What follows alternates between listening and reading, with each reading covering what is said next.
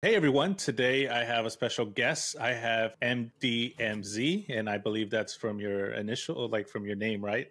Correct. It's from Mohammed. both my first name and last name.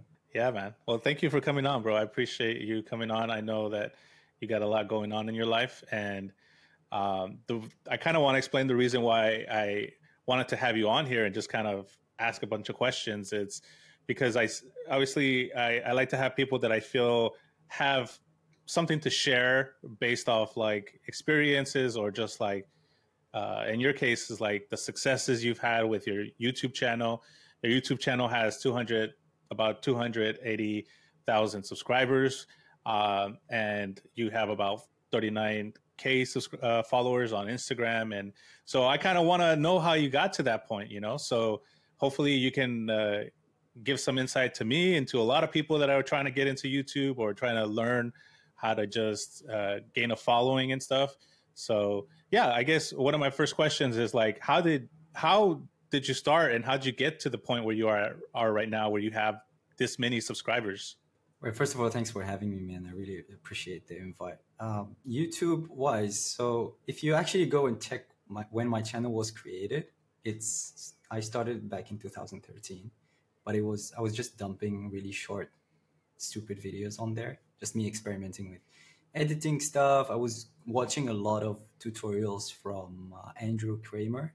I'm pretty Oh yeah, sure yeah, all yeah. the After Effects community is familiar with this guy. I really loved his stuff, and I almost recreated most of his tutorials, um, and was posting short experiments on my YouTube channel. Then eventually, what happened is that although I was doing this on the side, it was completely for fun. It was all just personal fun projects. And then when I started traveling a bit, I started putting some travel videos. It wasn't to the level of your typical travel videos that you see on YouTube with all the cinematic camera movements and the super professional color grading, but it was fun. It was a fun experiment for me. Mhm. So that came after all the VFX trial and error. And then I started doing travel videos, and I was trying to fuse in, like trying to include a little bit of motion graphics, a little bit of cool transitions, and try Mhm. to employ After Effects as much as I can. Somehow I transitioned to doing tutorials, to doing Photoshop tutorials Mhm. actually, way before AI became a thing or I even knew about AI at all. So, um, and funny thing is that I was doing a lot of photography just for fun as well. I would pick up my camera outside whenever I travel, snap some pictures. And then I thought, why not spice them up a little bit with some editing in Photoshop? And I was posting my edits on Instagram and Mhm. Reddit. And some of the edits that I created, I also started animating through After Effects, using After Effects. And what happened is that I posted one video of an animated photo manipulation on Reddit, and it got a lot of comments. And I Mhm. personally, just to mention, I really love going on Reddit. I wanted to mention that I really love going on Reddit Yeah. and posting stuff there. It gives me a lot of good and bad feedback, which, yeah, it gets mean sometimes, but Yeah. it is what it is. That is Reddit, Yeah. and somehow it worked because I posted one for animation there. People asked for a tutorial, and at that time, honestly, I've never done any videos like that. I've never done any video where I explain a process or tell people how to do things. I Mhm. thought I would be terrible at it, but I went for it because people asked for it, and I thought only a few people will see it. I ended up sharing the video from YouTube on Reddit as well, and Mhm. it got almost 10K views in the first couple of Damn. days, which is which is considered viral for me. It was like Yeah. a hit. I was like, wow, this is crazy. Yeah. 10K 10K is a 10K lot. views. Oh my god. It's really a lot. It really is a lot. And the funny thing is that I did it without a voiceover. So you can imagine the challenge. I had Oh to yeah, explain with the like whole process text. through text. Yeah, on screen text because I Mhm. was against the idea of speaking Mhm. in my videos. I wasn't really comfortable with it. I was super like shy about it, so I didn't do it. Mhm. And and then people started commenting, and they loved it. So they loved the video. People started following the process, and then I started reading the comments, and people were saying like you should start adding in your voice. One thing that I do is like I always read the comments. There's Mhm. there's again there's the good and the bad as well, but I try to listen as much as I can to what makes sense in terms of what I should do next. A lot of the things that I did on my channel, a lot of the new things that I've introduced actually come from the comments. One of those things is that I should start adding voiceover on my videos. That actually came from the comments. Yeah. So yeah, fast forward after doing a bunch of After Effects videos here and there, a few tutorials, still learning how to get things done, still learning YouTube and how to put like good videos out there. And then this video that I'm telling you about, it's a parallax tutorial in After Effects. It's basically how you take an image and separate all the elements in Photoshop. So you got the foreground, the middle ground, and the background. And the tutorial teaches you how to split those elements in Photoshop, then take it over to After Effects to create a parallax effect. So meaning from a simple image, you kind of have more depth. So when the camera moves in After Effects, it kind of gives it a bit of life. There's movement there, there's motion. And that is the video that blew up. I did this video at the end of 2020, actually. So that was the year. We all know what happened that year. Yeah. So I took advantage of staying at home because I had a full-time job at that time. So I took advantage and I started putting up more content. And that was the one video that made me take things a bit more seriously. It has 11 million views right now. What? I think I got the most number of subscribers. Yeah, I think I got the most number of subscribers. The last time I checked, that video got me 70K subscribers. 70K from that one video? 70,000 from that one video till it was posted till recently. What? So that shows in your analytics. Yeah. It shows in your analytics that it shows in my analytics 70-ish thousand of you subscribers just from that one video.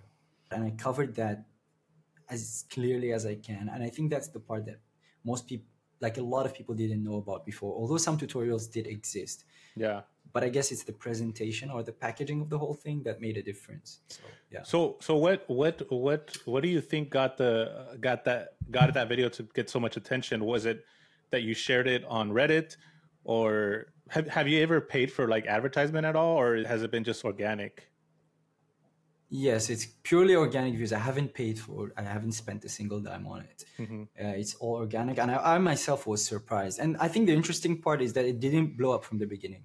So this is one of my favorite things about YouTube. You can put a video today and it will just blow up like a few months later. Really? And that's exactly what happened with my video. It was getting steady growth for the first couple of months.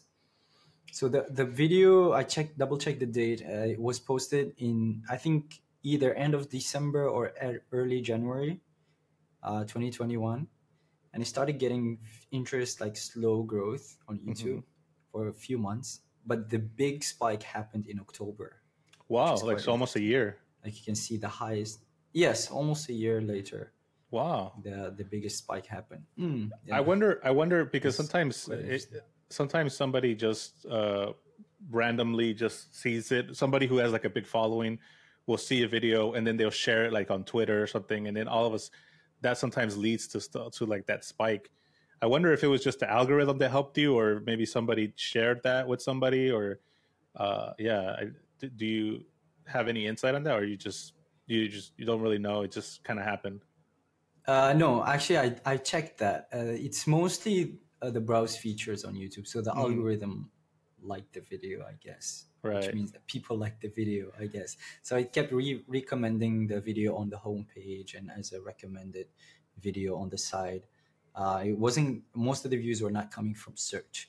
It was mainly coming from people.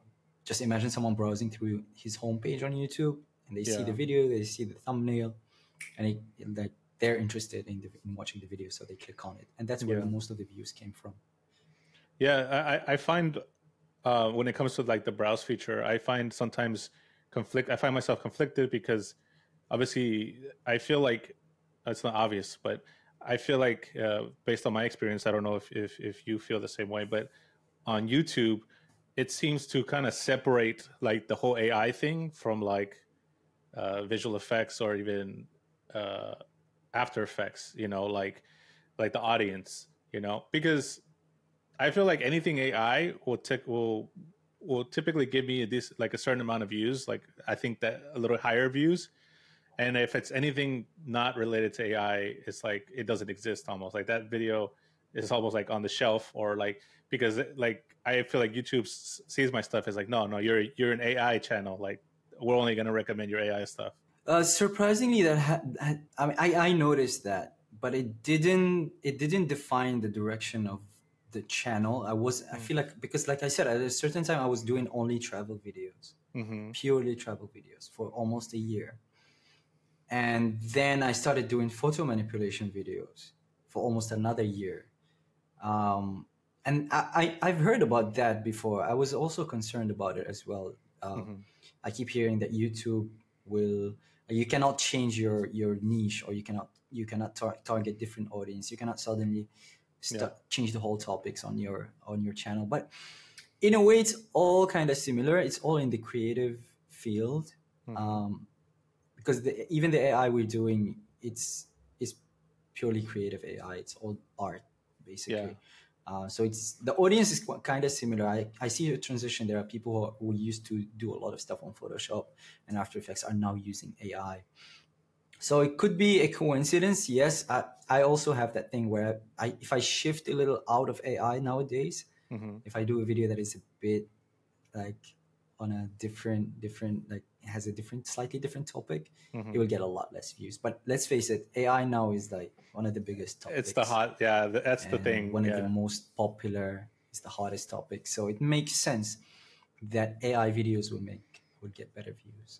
And, even with all the amount of videos that are out there, AI videos are still getting a good number of attention, great attention. So it's interesting because I think that since you and I are in tune, I mean, we're in tune to a certain degree in the whole AI, what's happening in the AI sphere, when it comes to like the visual aspect, not everything AI, but I feel like sometimes I think everybody already knows this stuff, but it's incredible how many people are discovering like Stable Diffusion still for the first time, and they're like, "What is this? Oh, like I want to learn it." But to me, I feel like everyone knows what this is already. Like everyone on Reddit knows what this is. So like everybody has to know what this is. But I still get people watching my very old tutorials about the basics of how to use Stable Diffusion. And they're like, how do I use this? You know, and it's very, very interesting because AI is still it's still being discovered till now, you know? Yeah, it's still fresh. I would say it's still new, even with all the hype and everything. It's slowly getting into reaching the mainstream audience. It's not only people who are in the industry or who are in the AI community. That's why you get a lot of people. I also personally I saw a pattern recently where a lot of people try to get into it, and I see this through messages or comments. I get a lot of messages from people who either like are my friends or people that I know from Instagram that have never tried AI before. They don't even know what it is, but they're trying to do it, and that's great. They're watching the tutorial, they're asking questions, but they have almost no technical experience when it comes to AI related stuff. And we both know how it gets complicated, right? So it's amazing to see people who have never tried it, but they're trying their best to do it. Some of them succeed, some of them actually do really well. But I think those who lack patience, those who just want something ready to use, they struggle and they mostly give up. Yeah. But it is getting there. It is getting there. When you started, you how serious were you taking YouTube when you started? Were you thinking like, okay, I want to take this, like, at what point did you feel like, okay, this is something I want to pursue, this is something I want to take serious? Like, what was the defining moment for you when it came to that? It's literally when I saw the analytics of the video that hit 11 million views, when I saw the graph going like this, and obviously you check your revenue as well. Yeah. You're like, wow, this makes money. Actually, I'm actually making money out of this, like real money. Yeah. It's insane. That's when I was like, wait a minute, what am I doing? You know, this is like, this has the biggest potential. I should literally give it more attention. I should give it more of my time. It's working. I mean, I Yeah. love it. People love it. You get paid for it. So why Yeah. not? That's when I started to take it a bit seriously. What about like at what point, like, are you doing this full time? Are you living off of what you make, like on YouTube, or yeah, are you doing other work, or what is it that you're doing? Currently, yes, I've switched to YouTube full time since January this year. Oh man. So right now, yeah, you can say a bit over 90% of my whole time and dependence and revenue is relying on YouTube. Mm-hmm. I still do a few freelance projects here and there every now and then, whenever the project is interesting and I feel like it's challenging and I can learn something out of it. I still have one client. He's a friend of mine. He's a YouTuber as well. I create thumbnails for him. Personally, I love to create thumbnails. It's almost my favorite part. Oh, that's my worst part. I hate that. So, oh really? Yeah, that's interesting. That's my least favorite part. It's almost my favorite part. Wow. Yeah, that's interesting. I guess we all have different preferences. I guess for me, it's the thumbnail. I think it's because it marks the end of your hard work. Yeah. And it's just relaxing for me. It's almost like therapy, you know. Yeah. I open Photoshop and I'm like, okay. You know, for me, the part I hate the most, I think this is just the part of me that's just kind of like, I want the video just out already. Like I did it. I worked hard on it, on the edit. I just want it to be out. I just wanted people to watch it. I want people to see this. But then I feel like I have to stop. And then, okay, now I got to create a thumbnail. Like, how do I do this? Like, and the thing is, like, I feel like sometimes I'm not like, I don't have the best eye for that. So sometimes it comes easy. Sometimes like I have an image. It's the perfect image. I used it during the process of the video. Okay, I'm just going to use this super fast. It looks great. It's good. And it gets a lot of views. But then sometimes I'm just stuck there and I'm like, you know, how do I do this? How do I do this in a way that's a little bit more interesting? And and I hate that part where I feel like I stop, like something is blocking me from just putting this video out. What is your kind of revenue system that you have? Because I'm imagine that you're not making everything just through AdSense, right? Because you have other revenue streams as well, right? Yeah. So AdSense actually is pretty much the lowest. If you look at it as a pie chart, yeah, AdSense is almost like a. It's like a sliver of the pizza. Yeah. Correct. Exactly. It's a very tiny slice. The rest of it comes mostly from affiliate marketing. I've been affiliate revenue was my biggest portion of revenue for a while before I started doing YouTube full time. Because when I started doing YouTube full time, I started paying more attention to brands and replying to emails more often and taking the time to discuss the creative direction and stuff like that, and to put more effort into like promotional segments and sponsorships for brands and clients. So right now, I think affiliate and sponsorships are quite close. I think sponsorship revenue is a bit higher right now. So it's you got sponsorship the highest, and then affiliate marketing, and then Patreon, which is quite interesting. Yeah, and then Patreon. The lowest, right? So you've got the highest is sponsors, and then affiliate. Patreon is the third right now, and the lowest would be your the AdSense revenue is the lowest. Just to kind of be clear, just in case some people are not familiar with this, like, so affiliate is when a brand gives you like a code, for example, and your viewers get some kind of discount if they go to that code, or if they click on that code, you get a certain percentage, right, of the sale. Yeah. So affiliate, there are a few types of it, but generally speaking, it's when someone clicks on a link that to a product that you're affiliated with, and they make a purchase. It's usually within a certain time or a certain number of days. They make a purchase. You get a commission, and that commission varies depending on the brand and depending on the product. It's usually somewhere between. I think it goes from 5% to like 20%. I guess 20% would be very generous. I'm not sure if there are any brands who have higher commissions. That's the concept, and it's there are variations of it. There are sometimes discounts that are included. There are sometimes promo codes depending on the deal you make with the brands. A lot of brands have this available on their website. So if you're making YouTube, you can just, if you're doing YouTube videos, you can, and you're interested in advertising affiliate links, you can always check if the brand that you're including in your videos have an affiliate program. Usually they have it on their website. Right. Some brands do have affiliate programs that they only reveal to like certain creators, or keep it sort of private, only to select, like only for select few creators. That's a little different. That doesn't happen often. Most of the time they have it on the website. Yeah.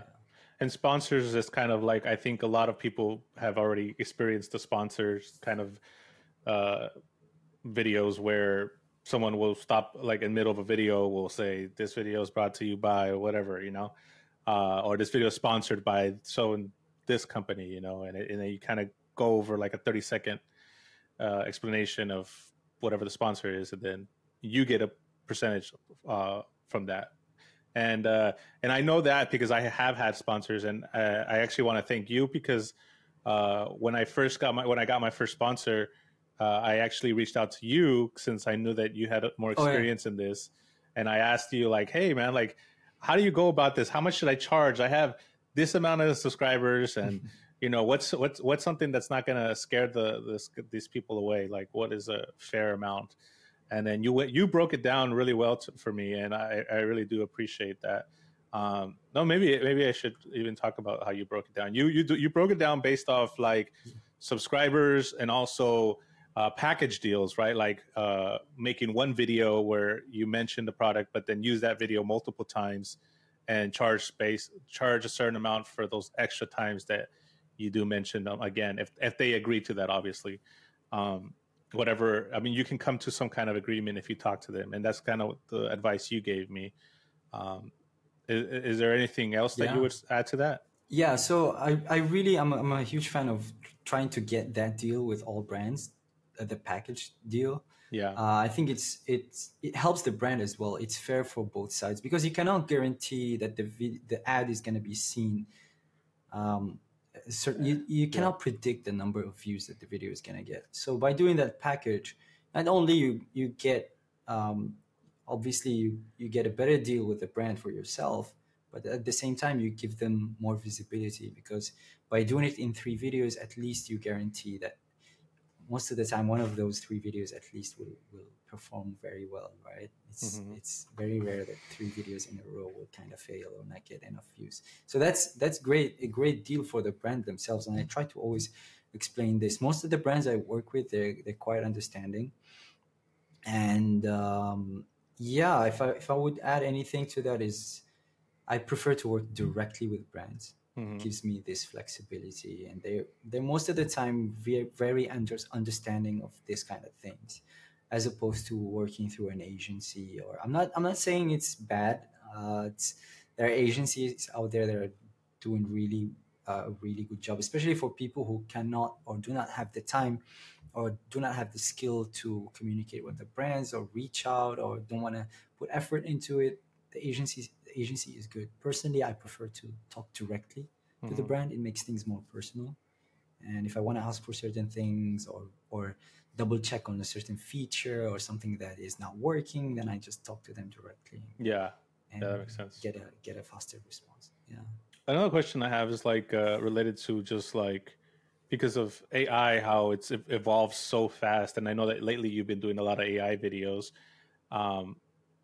Do you feel some kind of like pressure to try to like stay up to date with everything that's happening AI wise, or because I feel like, and I notice when I look at your channel, is like it's not like you upload. Like I've seen other AI content creators or just YouTubers, and they are putting videos like almost like 2 videos a week or once a week, because they're always trying to, talk about the latest thing. Like I noticed that you don't really do that. Like, what is your strategy when it comes to that, and just with the whole AI space? Yeah. So to answer the first part, I do feel the pressure. I'm not gonna lie. I do feel the pressure most of the time, and a lot of the time when that happens, I just let go and decide to just take a break, because it becomes too much, and things are moving too fast. Yeah. So I'm at peace with it right now. There's no way I'm gonna keep up with everything. At least with the format of videos that I'm making, I'm sure you know, and we both are very similar in terms of the type of content that we put out. Yeah. We spend a lot of time experimenting. That's what makes our videos good. That's what adds value. It's that we test things ourselves. We try to figure out what works and what doesn't. What are the best practices? We try to give as many tips as we can to people, and that takes time. That you need to spend days. Just, I mean, you have no idea how many sleepless nights I have before a video comes out because I'm experimenting and testing and putting the work. It's fun. I'm not complaining. I love it. Yeah. I take a good break afterwards. After every video, I treat myself very well. Trust me, I take care of myself. After every video that goes up, I take a good break. Yeah. So yeah, there's that pressure. The pressure is there, but I'm also glad that there are other people who are able to put that many videos out in a week, like you said, or at that frequency, because I watch them and I learn from them and I know what's new, and that's how I keep up with things. Yeah. But to try and cover everything or make a video about everything that is out or everything that is trending as well is not possible. Let's face it. It might be possible to make a tutorial on everything, but the quality won't be there. Right. At least from my perspective, from the way I do things. Might be different for others. I'm not sure. Yeah. But yeah. Yeah. Because the videos you're seeing that are like at that frequency are not tutorials. That's true. They're like news. If I'm not mistaken, right? Yeah. Correct. Yeah. It's like news, like, but I know that there are people who do tutorials quite a bit. Like, I think one of example is like, I think Respect. Olivio. Have you ever heard of Olivio? Oh yeah. Yes. Sar something. I forgot his last name. Yes, I know who you're talking about. If he's watching, I don't think he's watching, but if he's watching, sorry, Olivio. Much respect. I watch your videos all the time, by the way. But yeah, I love his videos. Yeah, he's always making videos and tutorials. The one who I haven't, and I kind of just noticed this recently. I was talking to someone about this. You have to know AI entrepreneur, right? The AI yes, guy. Of course. Like this guy was putting out videos almost like twice a week or once a week, and actually it's been like, I think like, I don't know how long it's been, like his frequency has stopped drastically, like of how much he puts up. Right. I did watch a video of his where he talked about how he was kind of getting like burnt out and his health was being affected by all the the pressure of doing all these videos, and I wonder if there was like a burnout for him, or I don't know, maybe there is, maybe it is. I would say maybe possibly a burnout. Do you try to be careful for that, like just getting burnt out? Yeah, absolutely. I've seen the video where he talked about it. I think it was a Q&A video, and he expressed it. Yeah, it's a Q&A. It's I could relate. I can relate to that. There were times where I really experienced burnout for sure. But I think the more you do it, the more you understand your workflow, the more you understand, the more you start prioritizing stuff, whether it be it YouTube or personal life as well, because we're not bots. We're not. We're not. Even though AI, even though AI entrepreneur like acts like a robot, he really isn't a robot. Yeah, he isn't a robot. Exactly. That's a very good point. Yeah, he does. He's not a robot, guys. Spoiler alert. He's real. He has feelings. Yeah. He gets tired. He gets burnout. It's not good sometimes. So you gotta keep that in mind when making videos. Especially as the bigger you get, someone like AI entrepreneur, his channel has grew really fast. Yeah, it did. The stuff he does are really amazing. So I'm pretty sure he gets pressure from people as well to try and get more videos out. The crazy thing about him is that he was doing informational stuff, like on new stuff, but at the same time giving tutorials on how to use it. So it was like crazy, this double pressure of like being on top of things. And I try to learn from like, his, like what he's doing, because I'm like, okay, I don't want to like get to a point where I have to keep up with every little thing. I don't want to be that. I don't want to be that guy. If other people can be that and they can handle it, then that's great. I think that, obviously as long as it's healthy, Mm-hmm. But I realized, like, I'm like you, I realized, like, okay, at some point I felt like I need to, okay, in order for me to be relevant or to grow or to stay on top of things, I have to come out with the latest thing, and I got to always talk about the whatever topic. Like, I felt this pressure. I didn't always do it, but I felt the pressure that if I'm not doing it, then I'm not really being a YouTuber. I'm not being like the dedicated YouTuber. And I just felt this, like, this pressure to just always stay on top. And then at some point I just realized, like, you know what, like, I can't do that. I gotta just focus, because or else, like you said, the quality is going to suffer. And I think I'd rather take my time on this and just get topics that I find that are interesting, and that it's more for the visual stuff, more for the video production kind of thing, visual effects kind of thing, and not be that guy who tries to cover every single topic that has to be related to it. Because then I can't possibly do everything, you know. But at the moment, I'm enjoying the whole process alone, still trying to figure out what kind of things I can delegate. So if we're talking about someone who has a team and works within a like not individually, he has people around him, it could be possible to put out more and more videos out there. It becomes a business basically, and maybe this person has to be business oriented, I feel, more than just artistically oriented. Personally, I take my time with every single video, and that's I don't want to rush the process. I don't want to just, you know, make a video without, I want to pay attention to every single detail. Like I remember every single video that I made. I remember the process. I like to also spend time optimizing old videos as well, because this is really important. A lot of YouTubers I see neglect that. It's very important to go back to old videos, especially the ones that are not performing very well, and spend a bit of time optimizing. You have no idea how much difference it makes to change the tags and titles and thumbnails frequently on your video, because YouTube is an evergreen platform. Like an old video can gain a lot of views, like organically at like way later than the posting date. A good example is the video we were talking about earlier. So I think it's a good move to spend as much time as you can on your videos, if you feel like that's your craft and you're doing it. If you use Reddit, the thing is that with Reddit though, you got to be ready for the criticism and like the biggest, like, this is the biggest thing with Reddit. Like, and it's almost never fails. You get like either really good, you get positive comments, and you get obviously your negative comments, but then you got the people like, and this one I think hurts the most, when they're like, yeah, this is good, but this can be better, or this, like, it's the people that just like it's not good enough. It's never good enough. It's just like there always has to be that person or like group of people who's like, yeah, this is cool, but you know, this is what's wrong with it and all this. And I'm like, okay, why can't you just say, hey, it's pretty cool? I know, and it's amplified within the AI subreddits actually. Yeah, I think it's amplified. It is. Yeah, it feels like it. I think it feels like it. But come on, there's this and that. There's really both sides. I think we've both got a really good push from Reddit. I used to share my stuff out there as well. There are a few mean comments every now and then.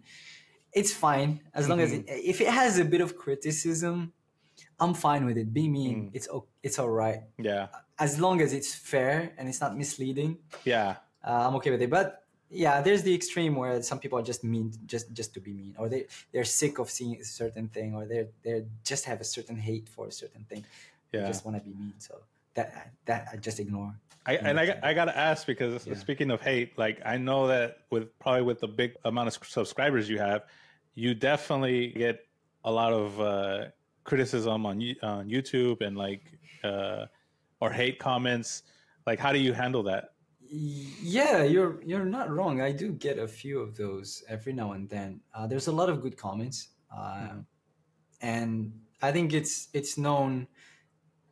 I'm not sure if it's the same for you, but sometimes that one comment, like that one bad comment, you want to pretend that it doesn't affect you, but it actually does. Especially when you put a lot of effort into a thing to put out.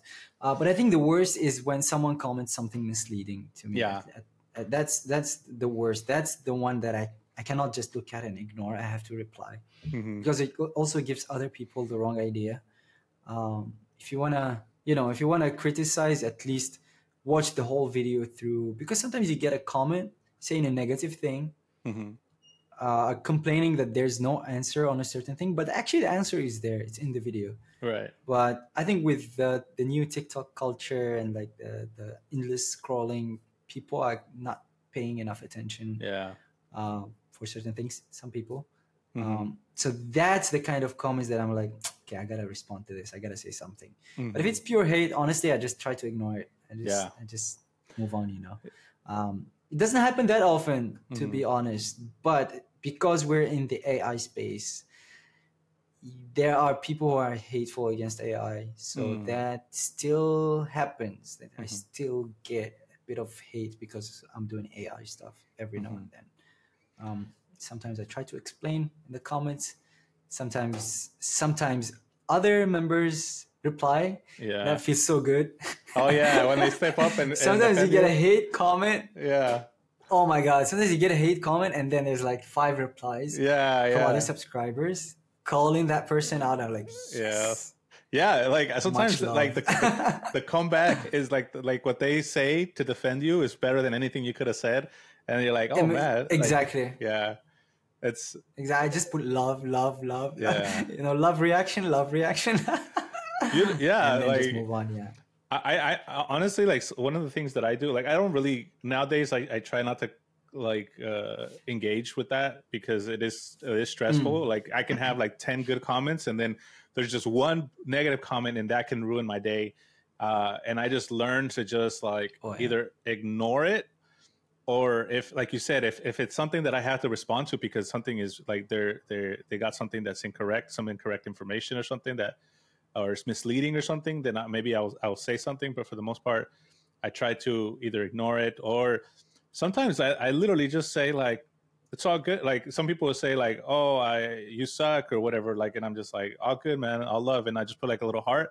And then I think that they don't even know what to say after that. And they just like leave it alone. And I just felt like I feel better because I'm like, I still said something, but I was being the bigger person and just like not engaging with the the negativity that was going on. And yeah, because some people can be just like straight up like as if they know you or something personally or something. They're just like trying to be as insulting as possible. But yeah, man, I found that ignoring them is like the best thing you can do, because that's the move. That's the move. Yeah. That's the wisest thing to do, I think. Just otherwise it can ruin your day. You go on with the conversation, can really ruin your day. I think it makes their day better, because I think the people putting hateful comments, I think they're anticipating a reply. They want a response. They're not putting it out there for nothing. Yeah. So I think it's best. Like, I think what you do is great. If you reply with a positive thing, that's amazing, because that's the least thing they expect. That's awesome. That's good. I think I'm gonna start doing that. Yeah. Just it's all love, Yeah. Peace. All love. Yeah. I mean, what can you say to that? You can't. You like. Yeah. It's. Yeah. I think it's just like a way to just diffuse the situation, and I don't know, maybe even convert the person to be a fan or something at some point. I don't know. I had a guy who was just like, he was saying some like really mean stuff, like, and I think I did.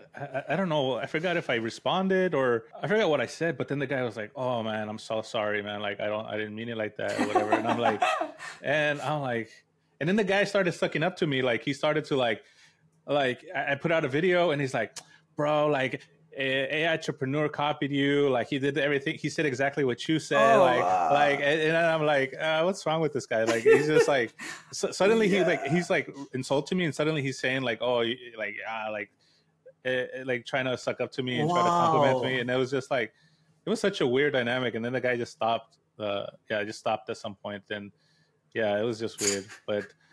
Yeah. Oh my God, that's very interesting. I think I've heard about that before. One of my friends, he's a creator on Instagram, and he shared one time on his story a screenshot of a conversation with someone.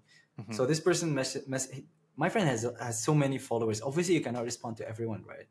So this guy messaged him over a few months, and it was the message was under the, you know, the hidden request thing that you cannot see on Instagram. It's like a spam folder, and it was always like hello, hi, and then something like I have a question, and then he started getting mean. He's like, why are you not responding? Oh, you suck anyways.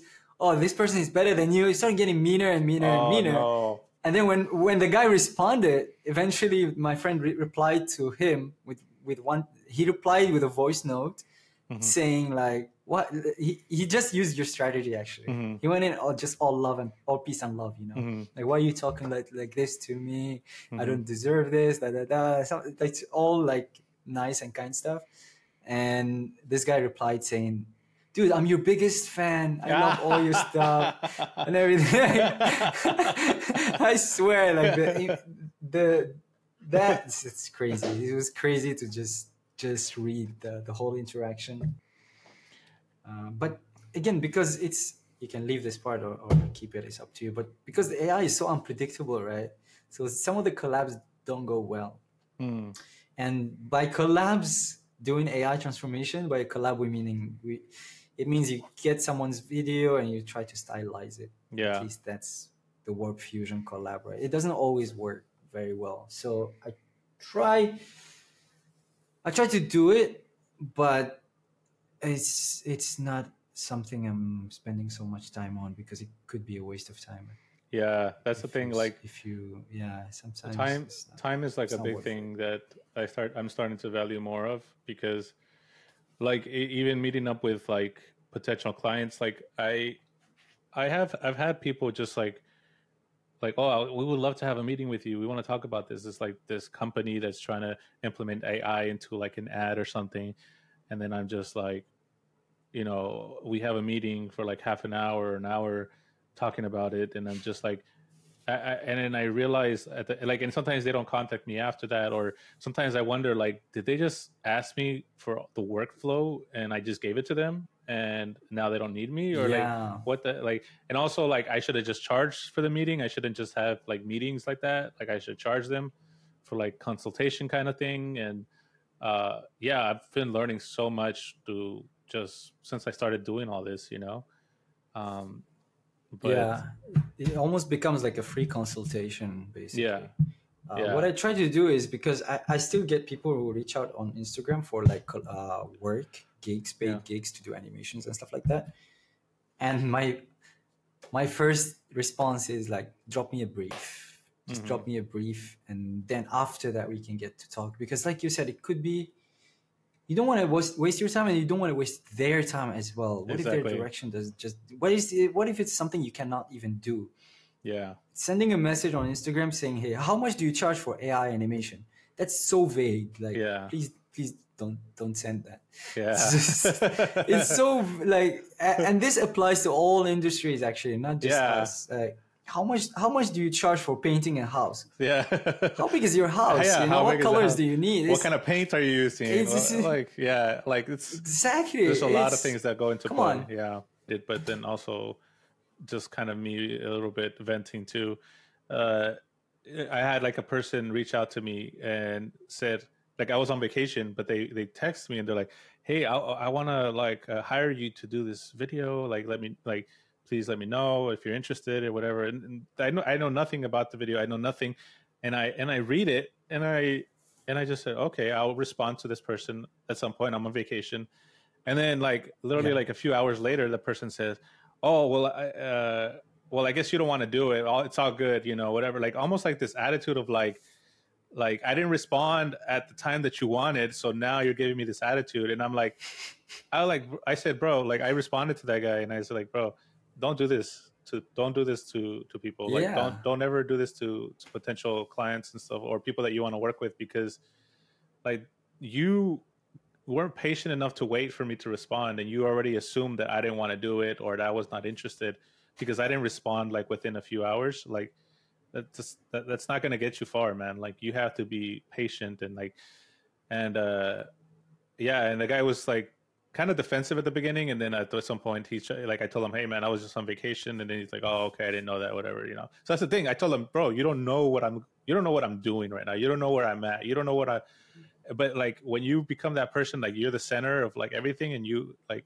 I have to respond to you, like, and I feel like sometimes I've learned that like also some people feel entitled to your attention, and I'm just like, I can't give everybody attention, man. Like I know that you see me on these videos, you see me on these things, but I also have stuff to do, man. Like I have a life too, you know. It's just, but some I Exactly. understand that some people feel like that they should be able to reach you somehow, and it's not it shouldn't be like that, you know. It's like, but yeah. So it's a bit of a it's a level of entitlement actually. You haven't Hmm. even discussed anything yet, and imagine, I think you missed out on a bad client. That's Yeah, I you. did. It's a positive thing. Yeah, No, getting that message early on is a red flag. So you're like I yeah, shouldn't work with this person. So it's yeah, good. I'm glad they sent that message actually. Otherwise, yeah, we'd be stuck in a very good uh, yeah, relationship with this client. yeah. Doesn't seem good. The Hmm. workflow that I follow religiously. My PR is like three, three videos a month. I think the maximum number of videos I've put on YouTube was 3 videos a month. And I'm Pretty not much. counting shorts, by the way. Hmm. Shorts is very random for me. Sometimes I put up couple of shorts per month. Sometimes I don't put anything. But videos, I think my average for the past 2 years has been 1 video a month, actually. One video a month. Um, just 1 video a month. You would think like, where's this guy? This guy is not putting any work, right? This guy's putting 1 video a month. What are you what serious, or what else are like you doing? yeah, bro, like So I don't know how you put out one video a month and have 200,000 subscribers, bro. Like I feel like everybody else is like working their butt off to try to get the, you know, I feel like this pressure, like, man, I'm not putting enough videos and you're doing like one a month. Like I could do one a month easy, you know? But yeah. but yeah. Okay, I think I'm doing two. I think I got to a point now where I'm doing 2 videos a month. But there was a time, especially when I was when I had my full-time job, I couldn't do more than 1 video a month. Like if I did a video a month, that was like success, and I was working day Yeah. and night. But like I mentioned earlier, I really spent a lot of time experimenting. Mhm. I spend a lot of time researching, a lot of time. I take the software and just try to get the best out of it and make sure it's working properly and I can explain it. So like the whole myth of like you have to put out at least one or two videos a week is, it does not apply to you, or it does not apply in general, you think? The frequency of posting as many as you can to remain relevant on YouTube, I think it's a myth. I Mm. don't think I don't think it's the case anymore. Maybe it was at a certain point before. Maybe the algorithm uh, uh, boosted certain channels that posted more before. I don't think it's the case anymore. Mm. Um, and I don't think people should worry about that, to be honest. As long as you okay, if you're starting, if you're early on, if you're on the early stage of making videos, yes, putting out more stuff is beneficial. Not algorithm wise or success wise or numbers wise. It's because that's the best way to learn Yeah. is to do more of what you're trying to learn. Is to Yeah. practice more. It's a simple equation. You do more of one thing, you will get better at it. So if you're starting now, if it's the beginning of your journey on YouTube or whatever platform, quantity is good. I would go for quantity for sure. Hmm. And maybe it's because of my perfectionist side. I put out less because I want to pay more attention to each piece of Yeah. content. And it feels so personal. Like every video feels so personal to me. Hmm. So I try to spend as much time as I can to get it to the level that I want. And no, I don't think it's the case. It works both ways. I see a lot of creators who are putting so many videos out, like you said, 2 or 3 videos a week. It's working for them. Others like me put out a video a month, and it was working.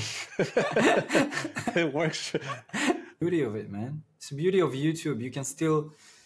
It doesn't matter if something has been done before. You can still do it your own way, Hmm. package it your way, and present it differently. And like there are tutorials on the same subject all over YouTube. Like, do you see how many tutorials on generative fill are out there? It's crazy. Yeah.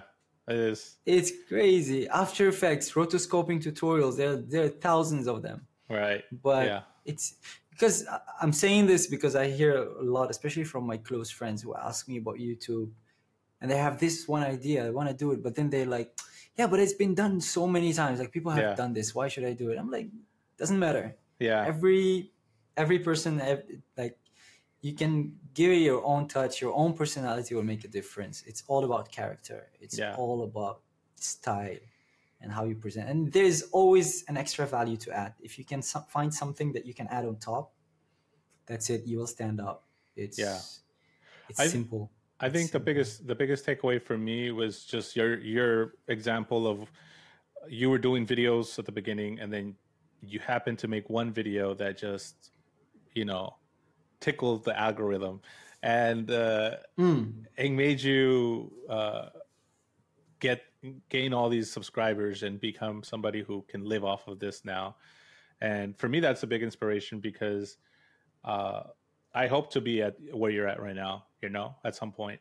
And I know that I just can't let fear take over. Just if I feel like I want to put out something, you know, just put it out. And if the first one doesn't hit, the second one might hit, the third one, and I just keep, you know, keep consistent. And I think at some point you start to see the benefits of all that stuff, like all the hard work.